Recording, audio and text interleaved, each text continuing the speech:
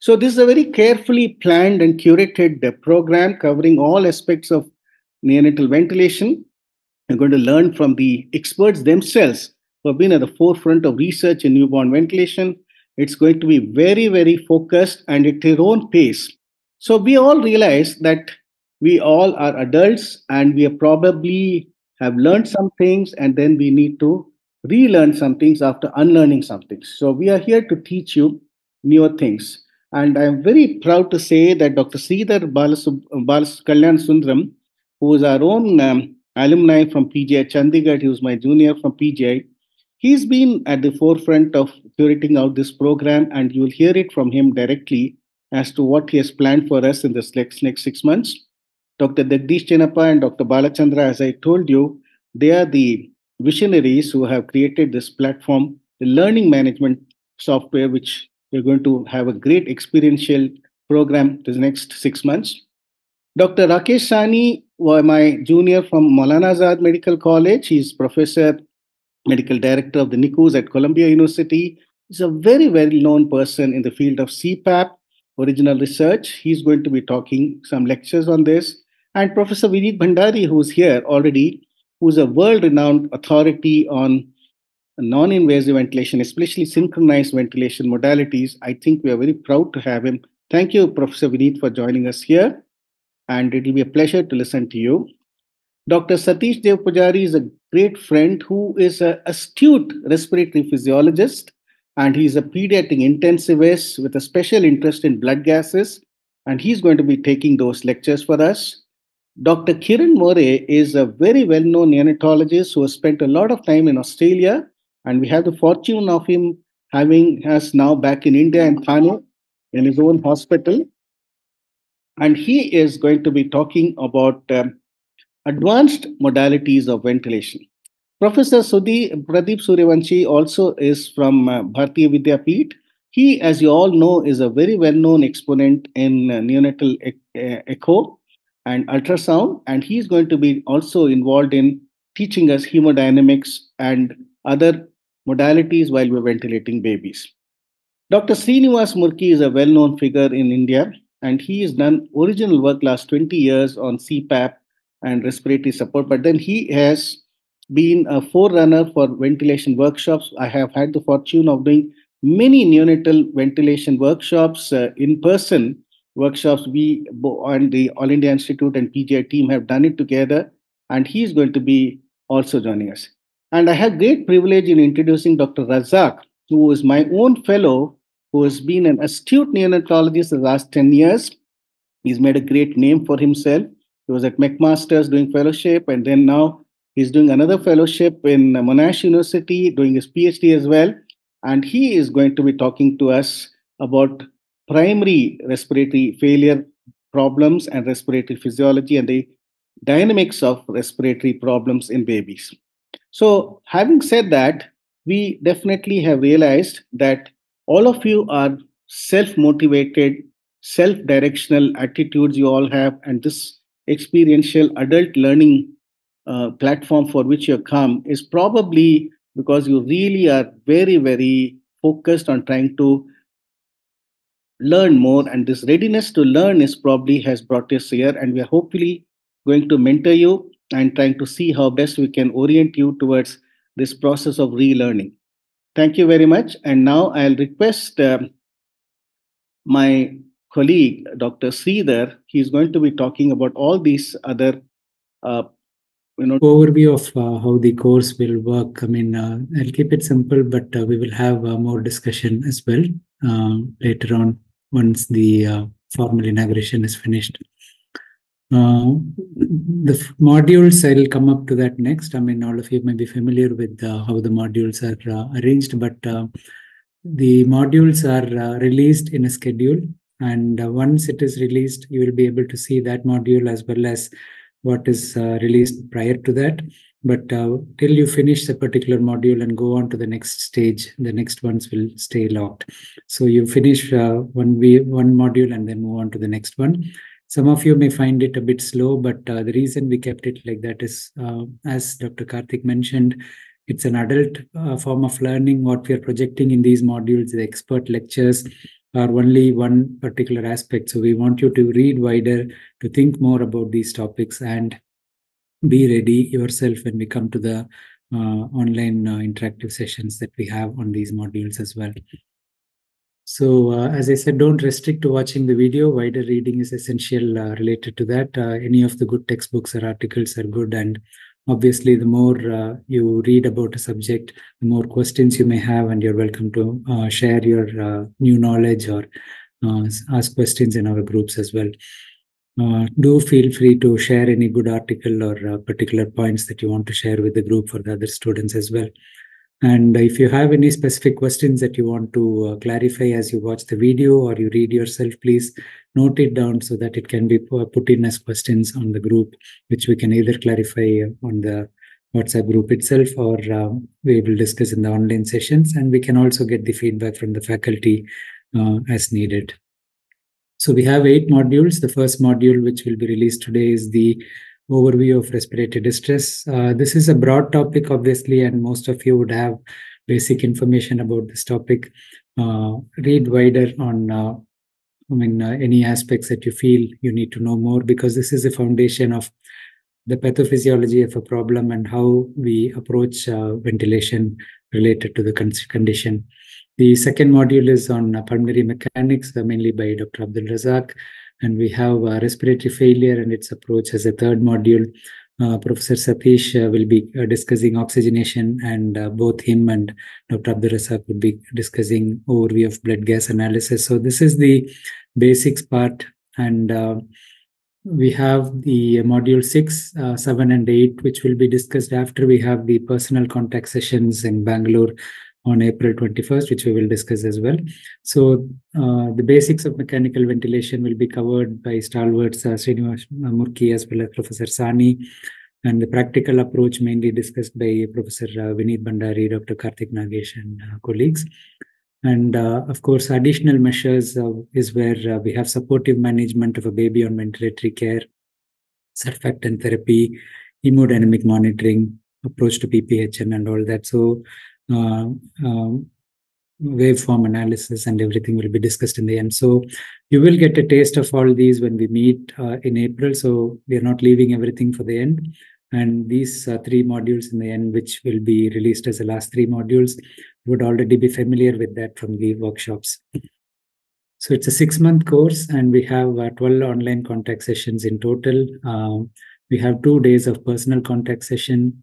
We have 2 exams, mid and final exams, plus other assessments, as I will explain.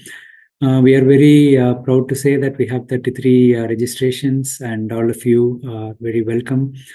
Thank you for choosing to join us for the first course. Of course, as Dr. Karthik said, we will probably start expanding and get more candidates. We have overseas candidates as well. A special welcome to them. And we will try to discuss how best to suit the time zone differences as well. So this is a nutshell, 8 modules. Each module has 2 to 4 chapters, and we would recommend self-learning for each chapter as well. The academic calendar will be provided to you, and we will be flexible. This is the first batch, and we will try to give some options to fit everyone in the online and physical sessions as best as we can. But we do have limitations in terms of faculty and team timing. So the online sessions I will explain next as well. So we will try to work around either a common date or a couple of days when we can overlap. And we have the WhatsApp groups to support you. The faculty that we have are extremely busy, so it's mainly myself and Dr. Karthik who will be taking the online contact sessions as well as the responsibility for the WhatsApp group. We have a separate faculty group, and once we have questions specific for faculty topics, we'll share it with the faculty and get their responses either as a typed response or even as a short video that they may record and send. So the technical support is also available, and as Professor Jagdish mentioned, Medtrain team is very experienced for more than 5 years now, and we all learn on the job, and they have reached the learning curve is excellent now, and they are beyond that stage where they are excelling. The online contact session is one of the key parts where, in addition to your learning, we will be interacting and we will have opportunity for you to present as well. So this will happen every 2 weeks from the start to the end of the course. It will be like 1 to 1.5 hours. And we will start with 3 to 4 multiple choice questions on the module as a discussion basis. Some of you might answer this, and then we will discuss why we choose an answer. There will be 2 short presentations by the students. The reason we said 2 presentations is because we don't want to overshoot the time. And those who are not presenting in the online contact session will present in the physical contact session, and we will discuss who will confirm their attendance and then allot to them. If there is expert input from other faculty, I mentioned this already, and attendance is compulsory, but we understand that you're all busy clinicians. Some of you are running your own unit, some of you are overseas and the time zones are different. So if you're not able to attend live, we need to confirm that you watch the recording. So our team, the Medtrain team, will be monitoring this, and you will not be able to skip the videos. You will have to watch them when you find time. So try to join online live if possible, because you yourself can interact directly. But if you miss out, you can always watch and ask questions that you are unable to ask in the live session. We do have 25 marks for attending all the online and personal sessions, which will include 10 marks for your individual presentation. So all of you will definitely get an opportunity to present. The recorded version will be available, and completing is essential for course completion as well. The mandatory rules, obviously, the students should present one topic, which will be a case-based discussion on one of the topics during the course module. We will allot about 2 weeks in advance. We probably will make a roster and share it with you. If you need to change it, we may have to swap. And as I said, the ones presenting during the personal session, we need their confirmation before we can do that. And use PowerPoint format for preparing and presenting, and the Medtrain team can help you with that if you need any support. The PowerPoint should reach the Medtrain team and the supervisor 4 days prior to the date for the faculty review. We should be on time so that the sessions start on time, and the attention to mute and mute is very important. Chat box can be used appropriately, raising hands and so on. So again, the technical support team will have a short briefing for all of you. And it's compulsory to keep your video on during the OCS, and the meeting will be recorded as well.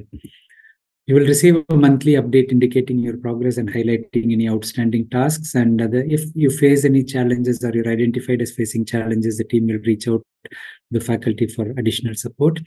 And obviously, we will try to support those who are behind or who need additional support. We're also very happy to see one of the nurses from UAE who has joined the course. Very welcome to Mira.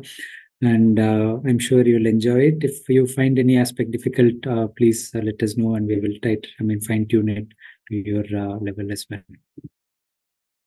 So the personal contact session, we have decided it will be on 20th and 21st of April.